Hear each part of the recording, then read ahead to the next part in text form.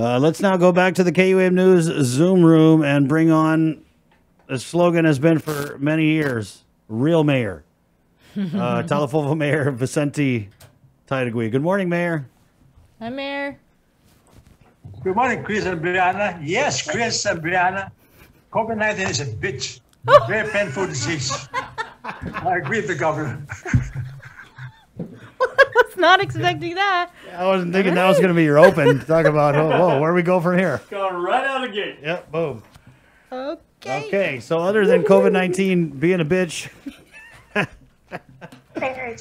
Mayor, how come all these people want your job? Yeah. To start out, Chris, yes, COVID-19 is, like the governor said, it's a very painful disease. And good morning to you guys, and Iba Talafofo. Iba Talafofo. All right, Mayor. So just tell me, we'll ask the first question. You ready, Mayor? Why do you think so many people are running for mayor in the village of Talafofo? Do you think that it's maybe there's something with your performance there? So what's your take on that, Mayor? My performance in Talafofo is great, Chris. The people of Talafofo won't let me go. Say, no, you're not going to a place. We're going to keep you. Once you leave, who's going to help us? So I told them, no, keep my health good and stay active and take care of them people. They won't let me go, Chris. The problem is I spoil them. Well, we did hear, though, from Mr. Taitague, he was concerned. He's gunning for your job.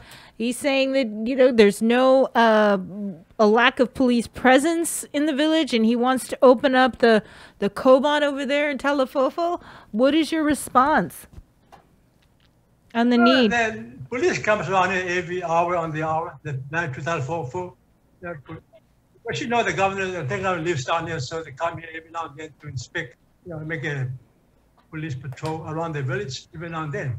And also, as part of the police Koban, we open up, but due to lack of police personnel, again, we're shut down. He mentioned about a police precinct. It's on the plan now to build Southeastern Police Precinct here in Talafofo sometime next year. So we're looking forward for that. What about youth programs? He said that, there's hardly anything down there for the youth.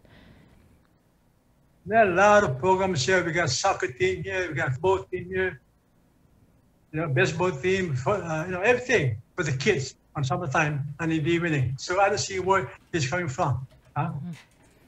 All right. Okay. Well, let's go to the stream here. There was somebody that asked a question about what was that street, Chris?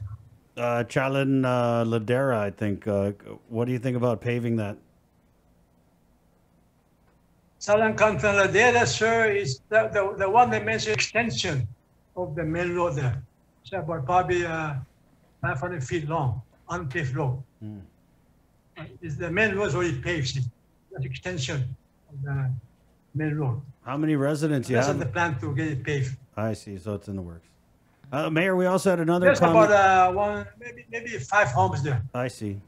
We had another comment about the entrance to the Talafofo Cave and the maintenance of that area. The entrance to the cave, huh? Yeah. Well, that's private property. We made the road there. I mean, as far as to go in there and clean the path, I don't think it's not my job to do that.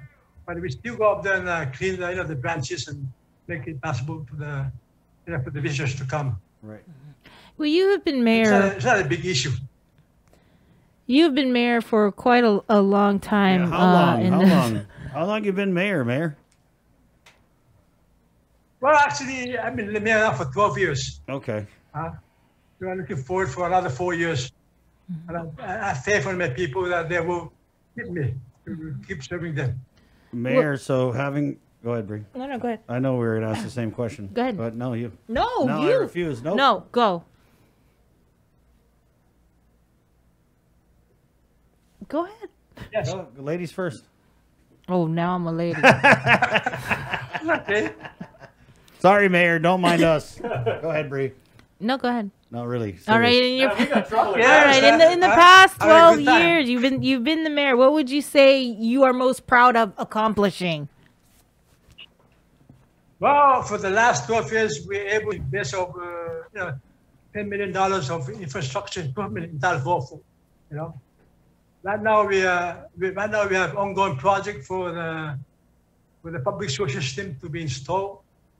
This service will give the 220 homes public sewer services. That's a big improvement. Another one is GTA. It's currently installing fiber optic cable. This service will improve the communication in our village. That's a big project too. We're looking forward for more projects, something like this. Right, and Mayor, so now that Sabrina asked, what are you most proud of accomplishing in your 12 years as mayor, I want to ask, what do you want to accomplish if given another few terms? What I want to accomplish on this, what I'm looking forward, sir, is the construction of the southeast police precinct and the construction of the GFA soccer field. Those two major improvements will actually improve the quality of life here in Talfolfo. We're looking forward for that. Despite the limited resources we have here, we're able to move things forward. So let's keep it that way and keep things moving forward. If you could, Mayor, what does it take to be a mayor? Because I could tell you guys do a lot of work. It takes a lot of work. Thick skin, because people will criticize you left to right, And I guess beyond this, every day I come out to work, I face 5,000 issues every day. So I have to solve those things every day. So, you gotta learn how to pacify them and so on. But you gotta have big heart, because people come to you asking for donation, asking to buy milk, to buy pampers for the kids because they have no money. So, sometimes I have to use my own local resources to do all these things. Very challenging job. It's not an easy job. Mayor, can we ask, in the comments here, what about the three-way lookout area? Very dangerous. Is there anything we can do to improve safety in that area? And we're talking, I know the Talfolfo Bay lookout. I mean, I don't know how many times, because I go down in Iran a lot when I'm coming through there. We don't have any tourists now, thank you, much safer, but they just gun it right through. Yes, Chris McGaw, especially when the tourists are here. Right. That's going to become very dangerous. Yeah. But my plan is I'm requesting Public Works to install the traffic lights. Maybe that might help, But Public Works got a function, so I'm pretty sure they'll, do what they can do to make it safe. All right. Mayor, we have a couple minutes here. Do you want to go ahead and go into your closing statement and tell us why you think the people of Talfolfo should vote Mayor Taitague in for another term? Well, before I close, Chris, I'd like to remind my people that COVID-19 is here to stay. We're not immune from this disease. So please, protect yourself, keep your distance, wear your mask, avoid crowds, maintain good hygiene, and stay home. So everybody will be safe and be happy. But like I said, COVID-19 is a very, very disease.